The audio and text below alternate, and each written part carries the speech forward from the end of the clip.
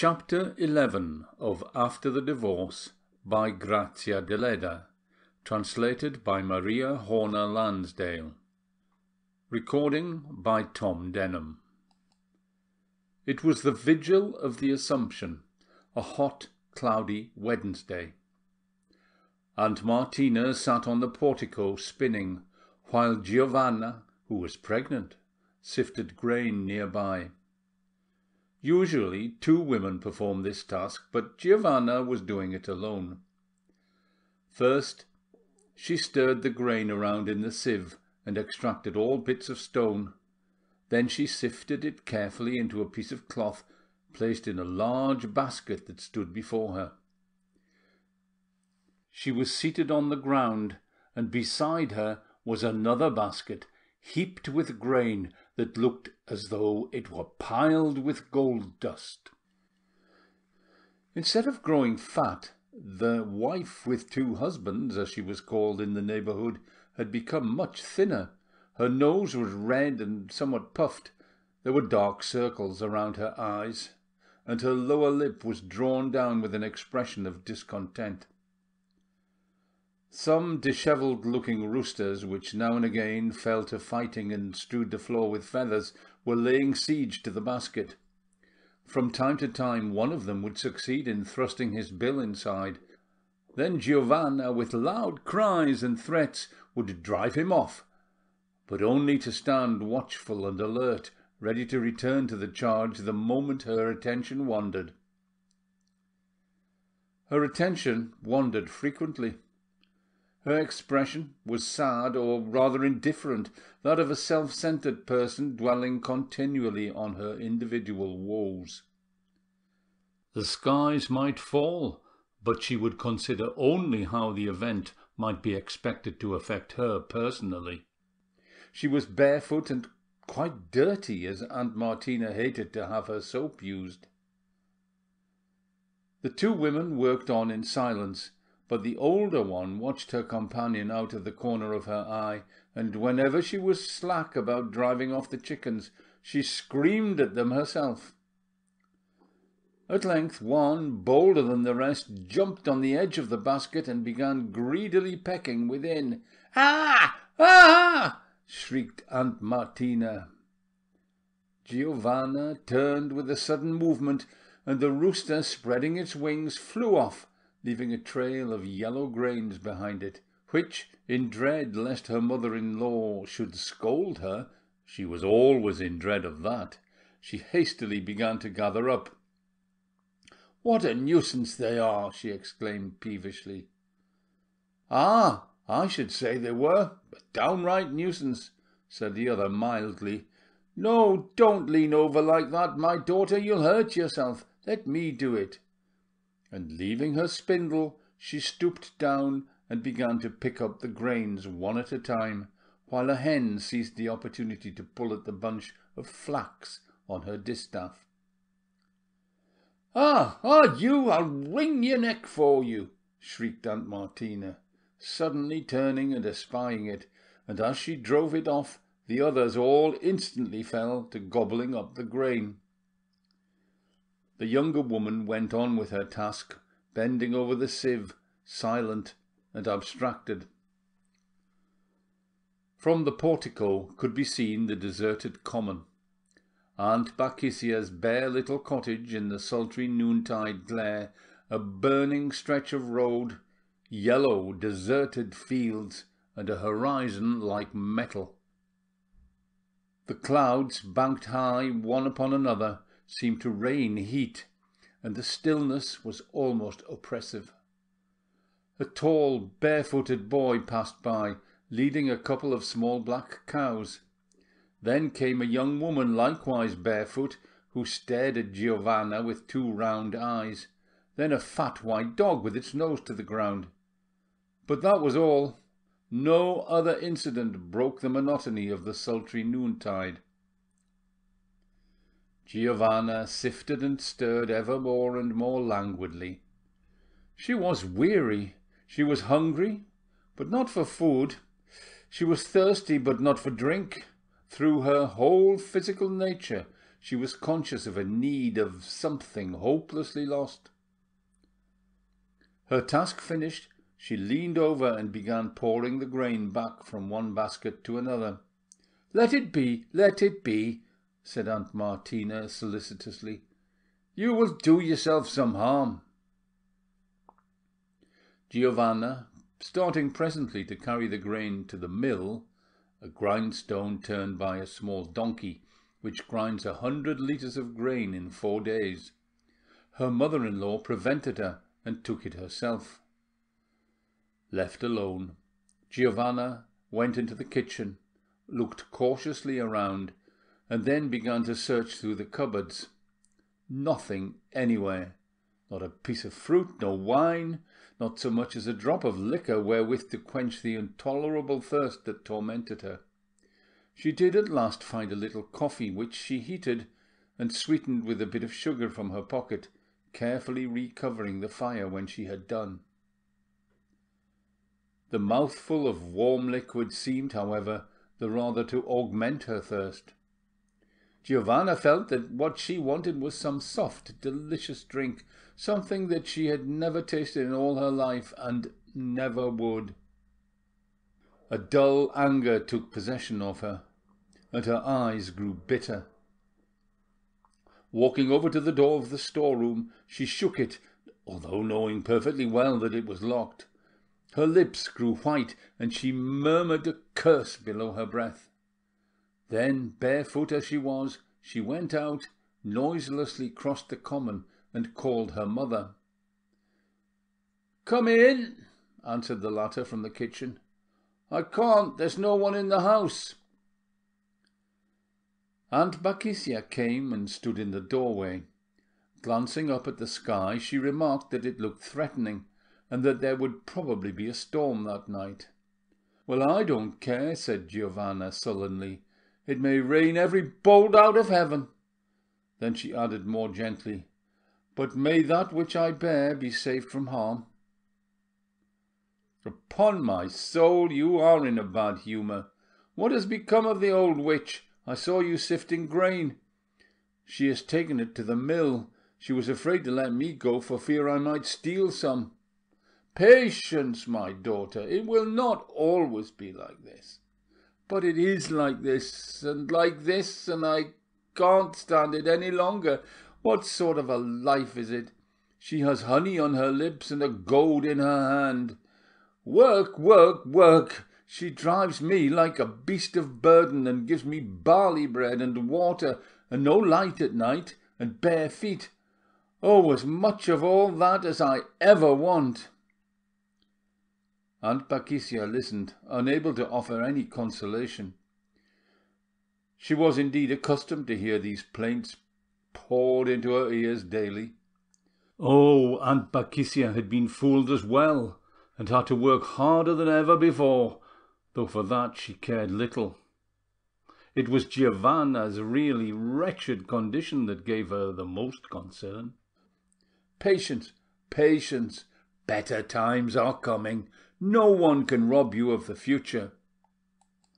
"Bah, what does that amount to? I shall be an old woman by that time, if I haven't died already of rage. What good will it do to be well off when you're old? You can't enjoy anything then." "Yes, you can, upon my soul," said the other, her green eyes gleaming like a couple of fireflies. "I could enjoy a great many things well enough. Hey, to have nothing to do all day, and roast meat to eat, and soft bread, and trout, and eels, and to drink white wine, and rosalis, and chocolate." "Stop!" cried Giovanna with a groan, and she told how she had been unable to find anything wherewith to quench her burning thirst. "You must have patience," repeated the mother. "That comes from your condition.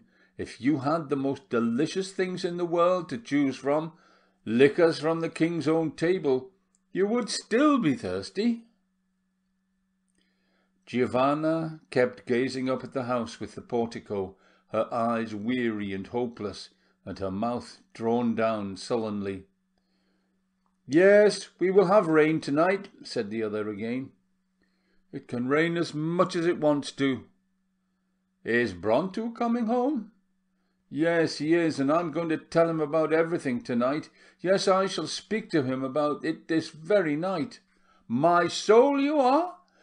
And what is it that you're going to speak to him about? Why, I am going to tell him that I can't stand it any longer, and if he only wanted me so as to have a servant and nothing else, he will find that he has made a mistake, and... You will tell him nothing of the sort, said the old woman energetically. Let him alone. Doesn't he have to work and live like a servant himself? What is the use of bothering him? He might send you packing and marry someone else in church. Giovanna began to tremble violently. Her expression softened, and her eyes filled. He's not bad, she said, but he gets tipsy all the time, and smells as strong of brandy as a still. It makes me sick sometimes. Then he gets so angry about nothing at all. Ugh, he's unbearable. It was far, far better. Well, demanded Aunt Patricia coldly, what was better? Nothing. This was the kind of thing that went on all the time. Giovanna did nothing but brood over memories of Constantino, how good he had been, how handsome and clean and gentle.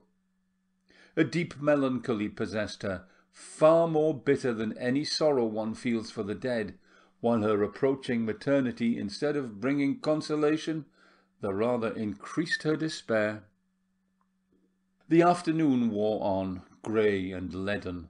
Not a breath of air relieved the suffocating stillness.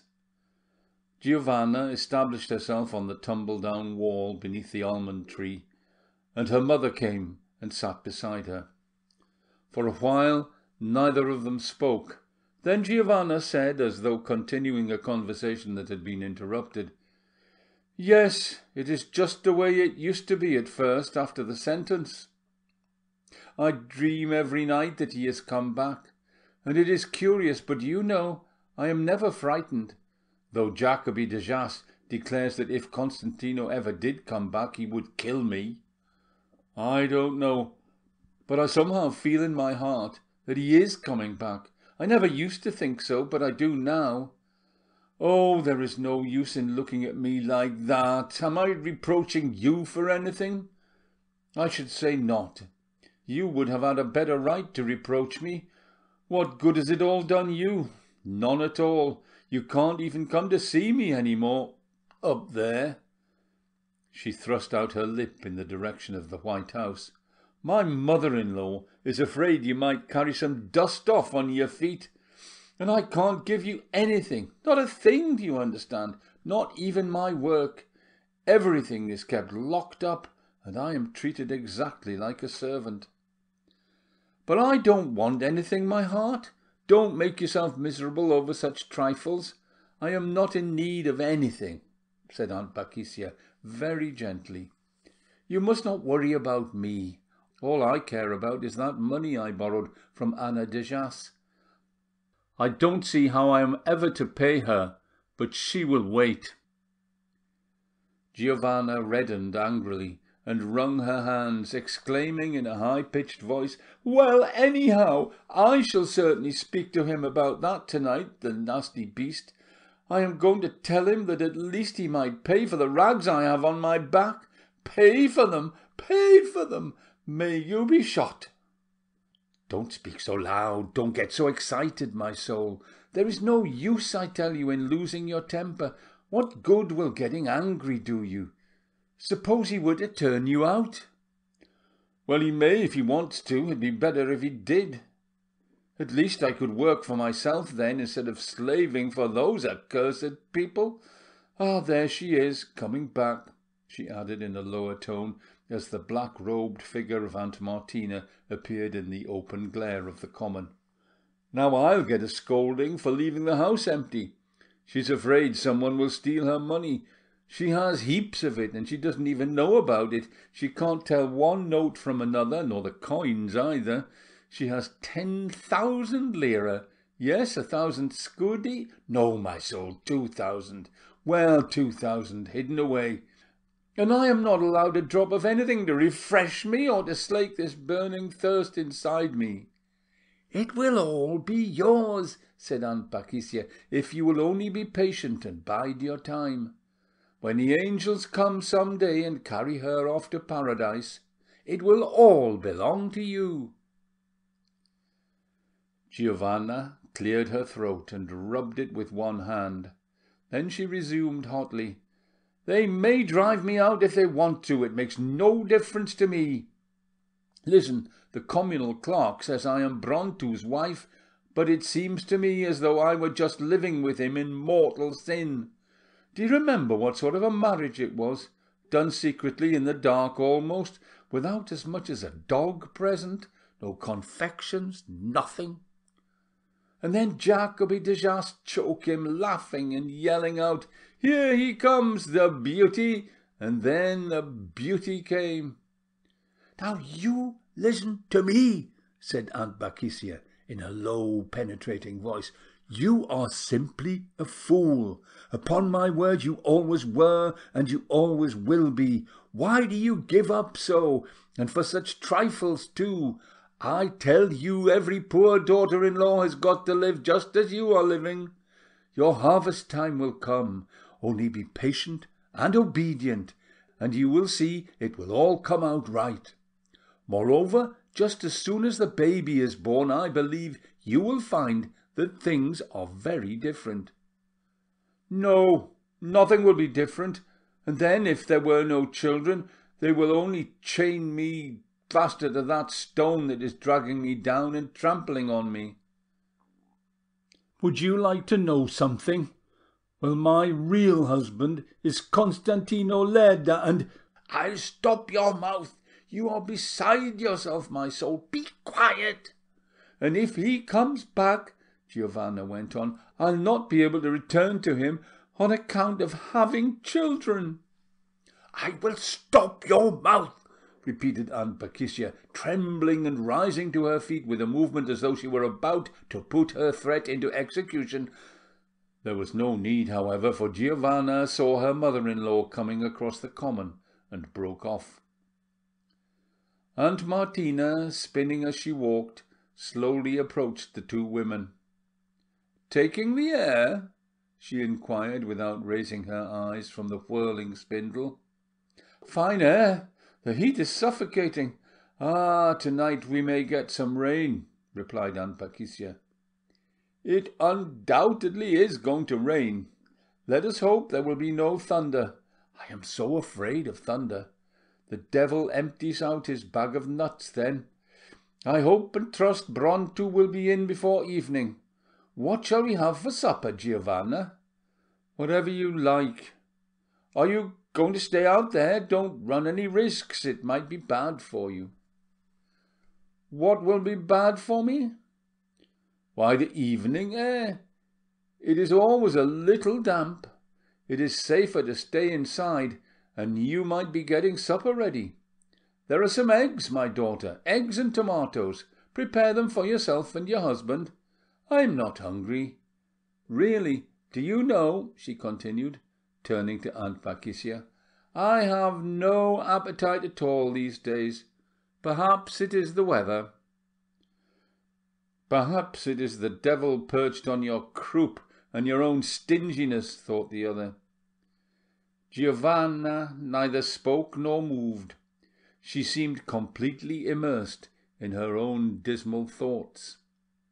"The panegyric is to be at 11 tomorrow. Such an inconvenient hour. Shall you go, Giovanna? It has always been at 10 o'clock in other years."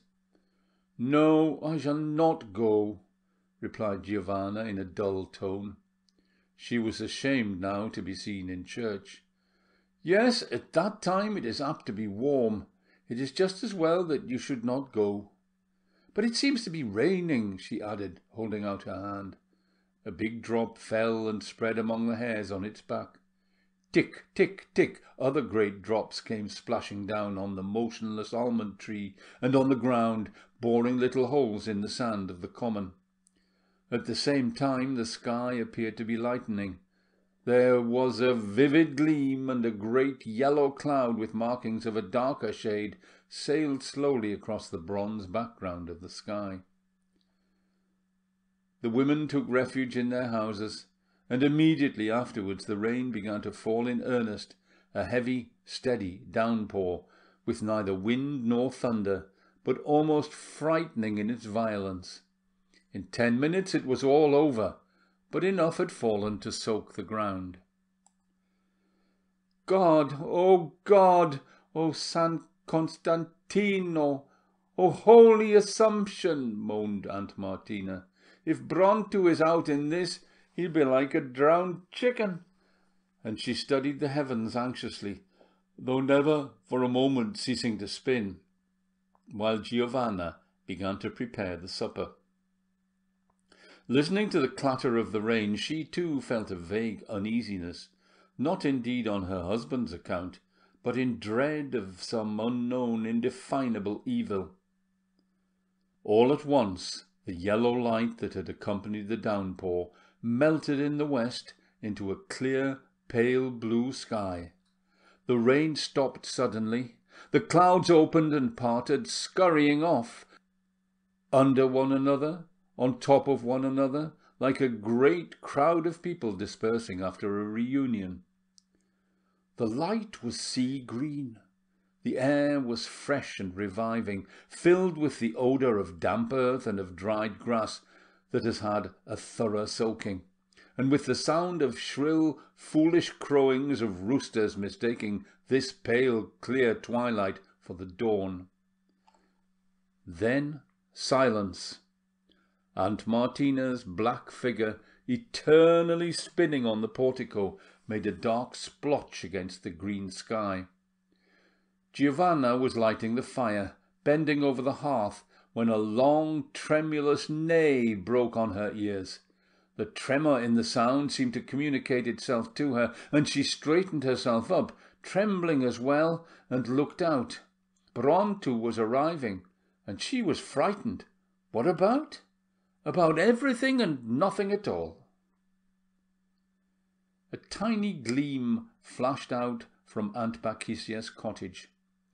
By its light the old woman was endeavouring, with the aid of a rough broom, to sweep out the water that had poured over her threshold.